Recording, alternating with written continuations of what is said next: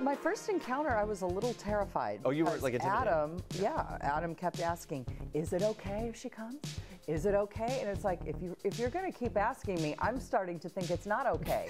What are you hiding? Like, what's the deal, right? But it was fine. She's intimidating. Yeah. But she's happy. A force. She is a force. Okay. Yeah. A happy force. I would not want to be working at a store when she returns something. I demand you shut down the karate club. Woof.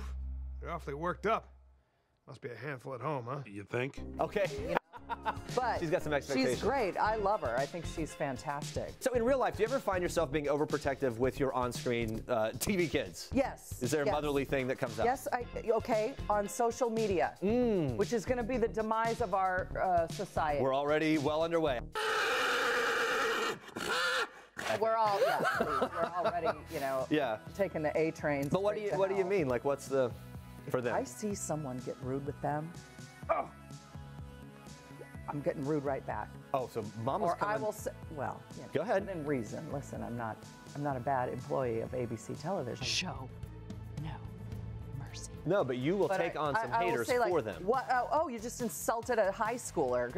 I hope you feel proud of yourself, or I don't know. I get spiky. Okay. Because I don't like it.